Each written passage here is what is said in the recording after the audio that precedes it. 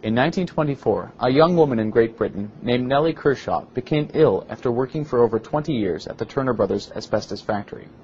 Her illness progressed to the point where she was unable to work anymore and unable to eat. She takes up a case with the Turner Brothers, hoping for some form of compensation while she is unable to work. Nelly Kershaw dies shortly thereafter, with the dubious distinction of being the first person to make a claim for compensation as a result of asbestos poisoning. Instead of compensating Nelly and making her final days easier, Turner Brothers urges its insurance carriers to fight Nelly's claim to the death.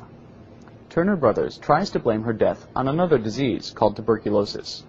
This represents the first documented effort by an asbestos manufacturer to deny compensation for an asbestos-related illness by blaming it on some other disease.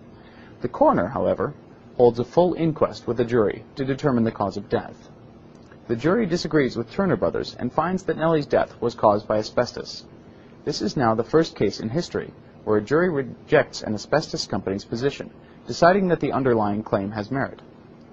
Unfortunately, this same series of events will often be repeated throughout the history of asbestos litigation.